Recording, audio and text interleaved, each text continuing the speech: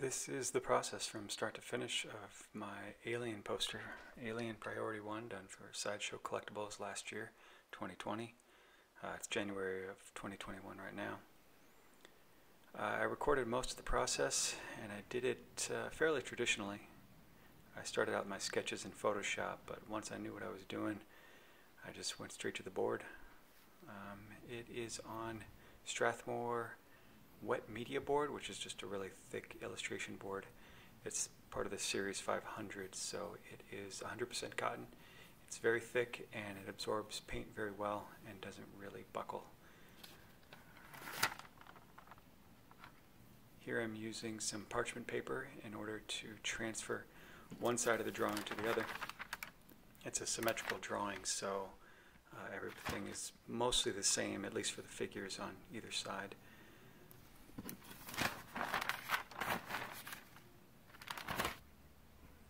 You know, in my sketch I laid out everything pretty well, but a lot of the details of the alien were, you know, you just got to go in there and draw all the tubes. You can probably hear my kids in the background throughout this video. There's one point in which I'm actually painting while my daughter's on my lap, and I'll let you guys listen to that because she says some pretty funny stuff. These are the finished pencils. And then I just take some masking tape. I think it's technically artist tape. It's actually probably a little stickier than I should use, but it works. I go out a little bit beyond the borders so that I can go over that line and then later crop in, so everything's pretty perfect. But I also keep a little tape at the corners in order to know where that actual corner is. And then I start painting. It was done in gouache, and the underpainting is completely done in black, ivory black. And about halfway through I actually switched from gouache to Acryla Gouache because, well, usually when I paint in gouache I don't paint that thickly. But in this case, I'm going towards pure black, and whenever that's the case, I need to make sure that it kind of stays put once I put it in there.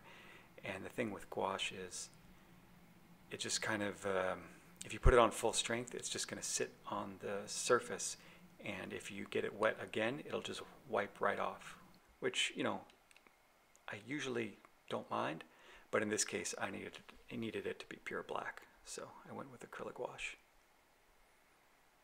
You know, I obviously edited this video. I took a little bit of, you know, real-time video, and then I had some time lapses because, you know, total time painting, I think underpainting was like about 50 hours, and actual painting, like when I go over in opaque paints, maybe 60 hours.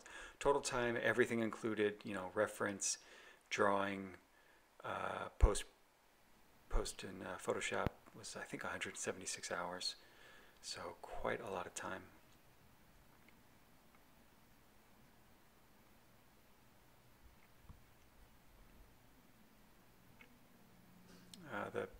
The brushes I use, this one is probably the Rosemary Company Series 22. It's just a Kolinsky sable. The other one was Silver Brush Black Velvet. You can see I kind of go back and forth between the two depending on how fine of a line that I need, you know, because some of these details are pretty tight. This one was so tight I switched to my Winsor & Newton Series 7 number 1, which I've only ever bought one of because I use it so rarely. This one I've had for years and years and don't use it too often, but it really, you know, came in handy on this. You know, it was just a lot of detail. But, you know, I really wanted to get that feel. Really what I was inspired by, well, I was inspired by two main things, you know, aside from just the movie in general, but H.R. Giger's Alien was a book about the creation of the designs. And the cover to that book, I've been looking at it since I was about 12. I just, you know, anyone who knows it can obviously see that that's where it came from, especially because I referenced the tail, how the alien's tail kind of becomes part of the background and switches into this kind of bas relief, abstract design. And then of course the whole idea of the concept came when I saw the Sideshow Collectibles statue with the alien's arms folded like that, and the head down.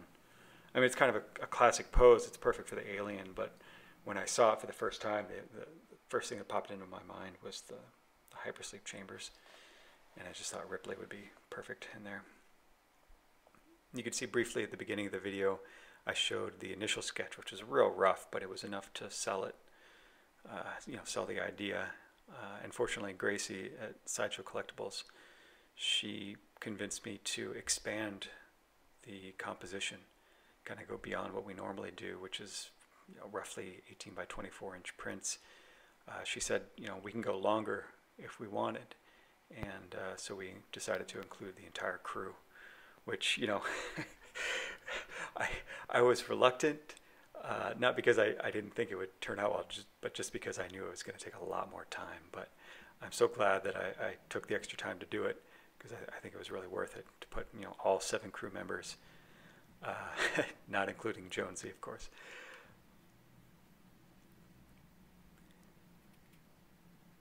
As you can see, I use my fingers a lot, just especially when I need kind of a different texture in there.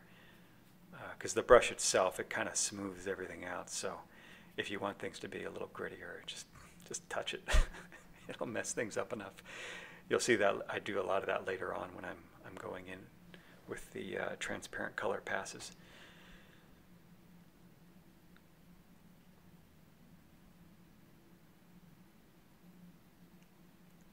But here, I'm still just kind of making sure the lighting is correct on everything. Really getting the texturing down, the shadows, and the shadows aren't quite real. The perspective's not quite real, but it doesn't really matter. I just wanted it to look fairly naturalistic, and if you follow the reflections, like nothing quite makes sense. And in the perspective, if you really drew or sculpted something like that, you could never quite get this angle, because everything really is geometrically identical on either side, symmetrical. And the background, I did change things up a little bit here and there.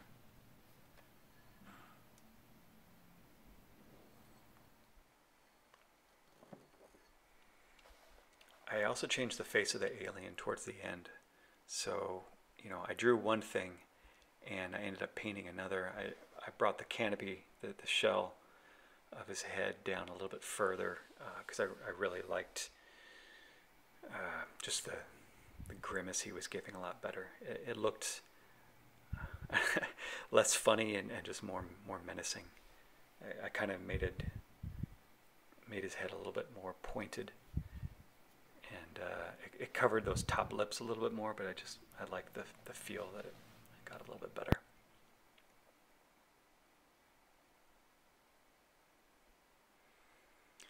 And really the only thing I'm using here is just straight up either black gouache, ivory black, or acrylic gouache with a little bit of water, and that's what the only thing I use to make it lighter or darker.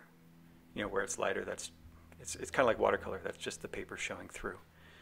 And ivory black has a nice warm undertone, so it never gets too cold. The only time it gets cold is if you're actually adding white to it. A lot of what you're doing with gouache is actually trying to anticipate what happens when you're mixing colors, mass tone versus undertone. When the paper is showing through versus when it's just paint you're looking at.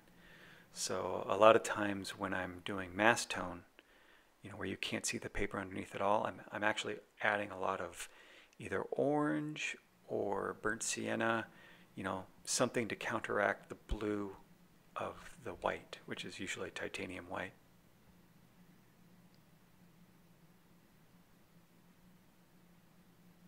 Yeah, that's actually probably, if there's one tip, quick tip I could have given myself when I was much younger, that's what it would be, because I knew what was happening. I didn't know how to counteract it. Um, you know, I remember doing this one black and white study freshman year at RISD, Rhode Island School of Design, and I could see what was happening, and I didn't like it, but I didn't know what I could do to solve the problem.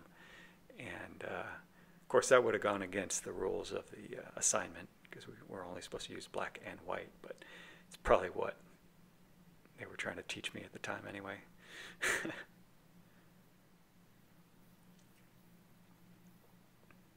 Now, I don't think had I figured it out at this point yet? For a long time, I couldn't figure out what to do with the crew. I knew, I wanted to do some like abstract, Gigeresque designs instead of just doing just their skeletons or anything like that.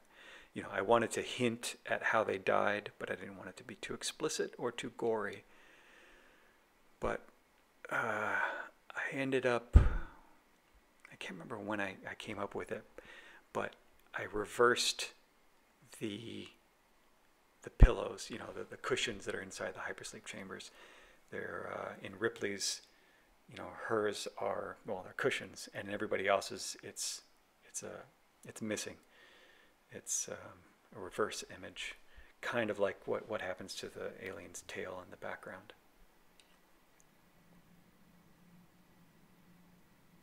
This stuff kind of took the longest, but there's just no way around it. You just got to do it. Anything geometric like that, it's that precise, it just takes a while. With the alien, it's semi-organic, biomechanical, so you can get away with some stuff here and there. But with this kind of architecture, it's just, you just got to do it. You just got to be careful.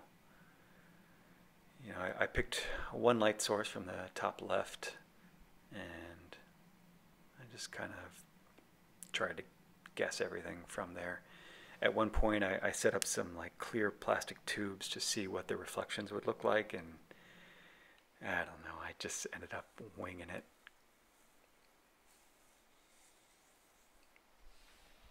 Sometimes it's just better to see what looks best and go with that. That suit took a while. I love those suits, but man, I don't care for drawing them. You can see in the background where the cushion should be. Oh, there's my little facehugger toy. It's from NECA. I don't know how to pronounce it, but they make great 7-inch figures. And those facehuggers come in the little tubes from Aliens. And you can fill them with water, and it's got like a little LED inside. Man, they look great.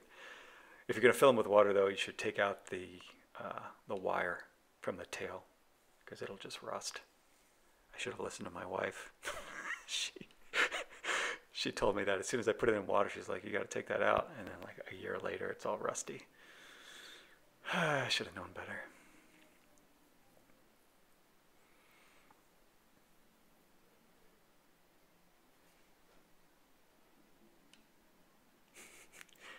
Yeah, you can kind of hear my kids throughout this entire video.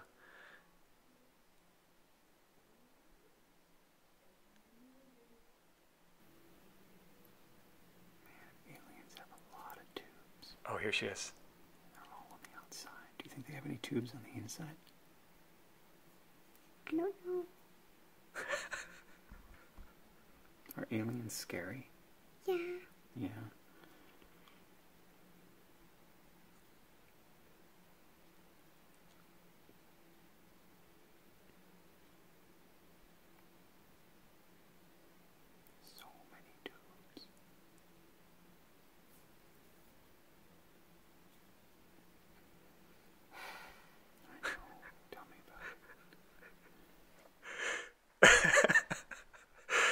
So she let out a big sigh, and I'm still cracking up over that.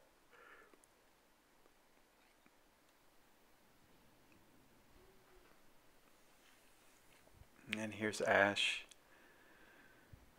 He's the real villain. Spoiler alerts, in case anyone has missed this ancient movie.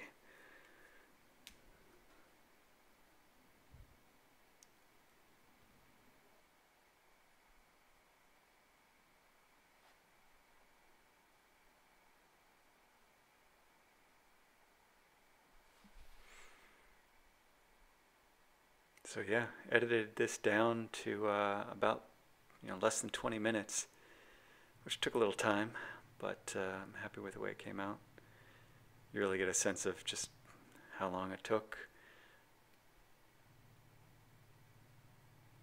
I don't do this too often just because it does slow me down a bit to always be checking the camera, but I really wanted to do it for this piece because I've been wanting to do this composition for ages, and I'm glad I finally got to check it off the list.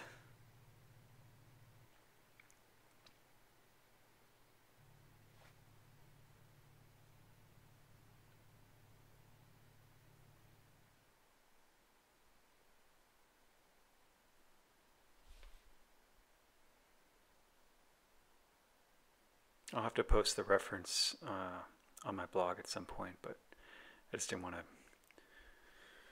spend any more time on this video posting it here.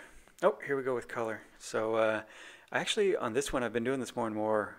I actually do watercolor over the gouache just because, it's so thin but so potent. You just don't need very much of it, and it doesn't mess with the gouache underneath so long as that gouache is really soaked into the illustration board. The colors I'm using, I mean, it's, to call it color, it's probably an overstatement, but it's burnt sienna, probably some burnt umber. In the beginning I was using cobalt green, but I'm actually trying to get rid of any toxic pigments from my palette. I've kind of been doing that over the last 10 years.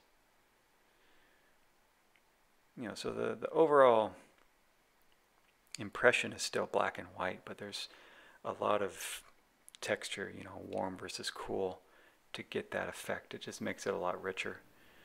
Again, I'm getting most of that coloring from Giger himself. Like if you've ever seen pictures of the suit or the concept art that he did, he actually put a lot of color into it. Of course, most of that doesn't show up on screen.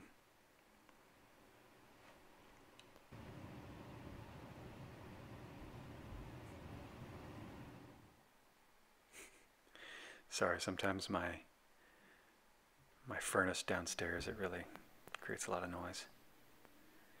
And here's Jonesy. So it's just some burnt sienna right over top of the gouache. It's kind of the easiest part. And I'm done. That's it. Always my favorite part, taking off the tape. You can see it's a little bit lighter than the finished print, because you can always go darker in Photoshop, so I wanted to leave as much detail as I could. So the original is a little bit lighter than what the print is.